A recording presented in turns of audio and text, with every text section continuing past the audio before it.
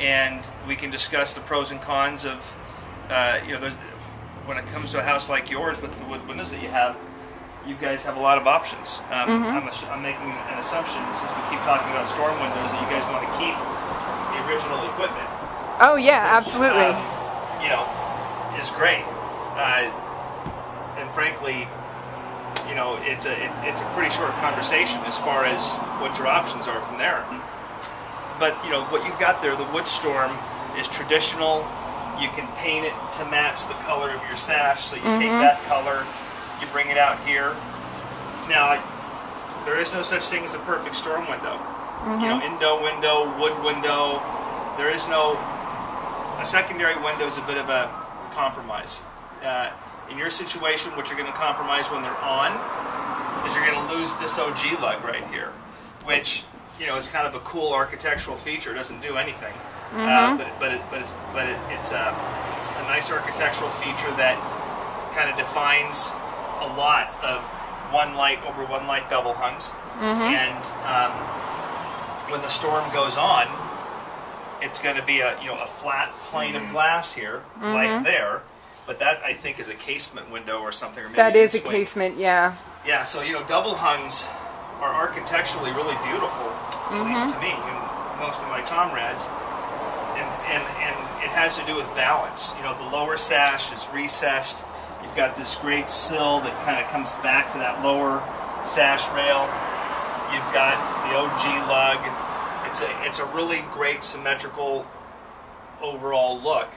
When you put the storm window on the outside, you get one plane of glass coming down, so that whole depth of that lower sash goes away. The depth of the of this color sitting back from your trim color changes, right? Because all of a sudden, just like there, you've got this flat plane of two colors kind of butting into each other. Right. So I mean, you know, that's, for one person that could be more horrible for one than another. Storm windows reduce sound transmission, so they make things quieter, whether they're inside or outside. Storm windows obviously cut down on the heat loss. Yeah, so, yeah, I mean, storm windows, the traditional wood storm. Now, so when it comes to the double hung storm window, you'd have, what's great about your situation is you've got a full 5/4, which is just the term used for a little over an inch thick flat casing. So the storm windows are 1 1/8 inches thick. So they'll fit perfectly. If you had 3/4 inch casing, like a lot of homes do, then we do what's called the back rabbet over this stop. And the result is the same, just with a little bit less effort. The result is the storm window will flush with this surface. They're built like if it's this assembly here, there'd be one light storm here. Something to consider. Let's just say I was not the person you were using doing this. You want to make sure that the bottom rail, because on the lower windows you have a tall bottom rail, but on a transom sash like this, you have a small bottom rail. So you want to make sure that that bottom rail is a small bottom rail on this window up here as well. So that it doesn't jump up into the glass line. This would be a one light storm. This would be a one light storm. Traditionally, these would be 2 light storms. The check rail, which is where the upper and lower sash meet, there'd be a horizontal rail in the storm to align with that.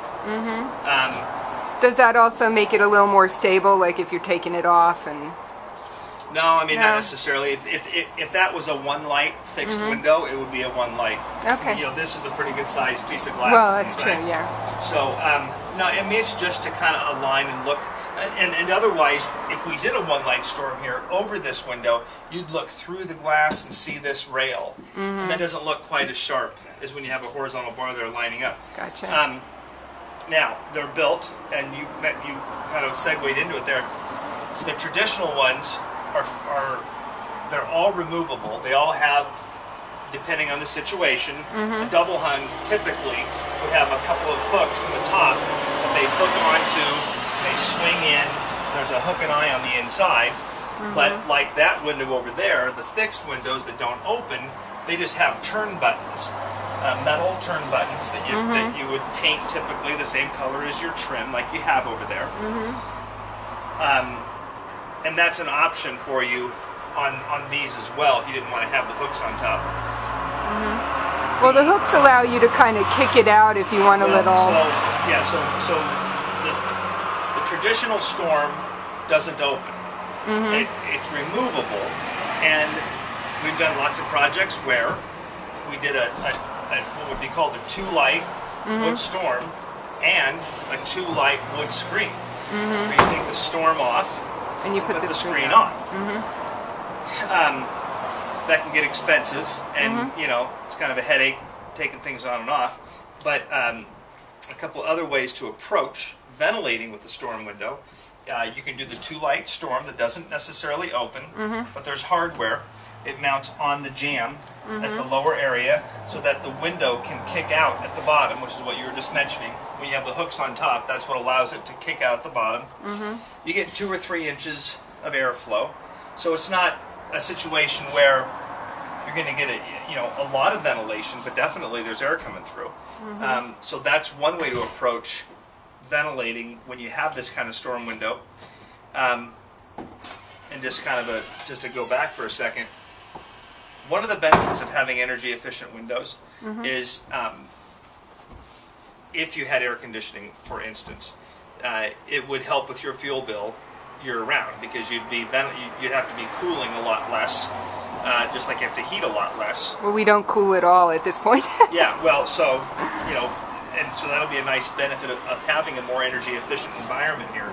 But the scenario where, let's say you took off the Storm window and put the screen on, well, in the hot summer months, you're not gaining anything. And again, a better insulated window, Storm window or a new double pane window, is going to help comfort-wise all year long. So when you have the Storm window on and you have that ventilating aspect to it, you kind of get the best of both worlds. So you can ventilate at night when it's cool, throughout the middle of the night and in the morning, and then just close them up. Now, the other option you have with Marvin is a wood Storm frame. Same, everything I've just discussed, but in that wood Storm frame, they have an upper and lower glass and screen that's in a small aluminum channel, and the lower glass raises up and down, much like an aluminum Storm window. Yet, rather than that being in an aluminum frame, it's in a wood frame. And it's called the combination Storm window. So that's a pretty good way to go, in that you can live there all year long. You can ventilate the full lower sash area of your double hung with a screen. Because when you go back to the other style, the Storm that tips out, you can ventilate, but there's no screen. Right. So the combination Storm gives you a little bit of the benefits of both worlds. Well, our current plan is to put the really traditional ones on the front. Yeah. And do some of the combinations on the side, where you can't really see it from the ground anyway, you know. Love that plan. And so we can ventilate most of the rooms from the side, and then on the front we can, you know, remove them when we want it to look pretty. Yeah, and you know what? A lot of old Portland houses are set up where there's a window, like on the bedroom floor. Say if it's a second floor, a lot of them are set up to where each one of the corners has a bedroom, and there's a front elevation window, and a side elevation window. That's what we you have. Put your screens in the side elevation windows. That's a great way to go. Now, I'm a big fan of that. That's what we're doing. House, and I like the approach a lot, and I think it's a really great move to do the combo Storms on the sides, maybe the back. The combo Storms, just for the record, are about $100 approximately more a window.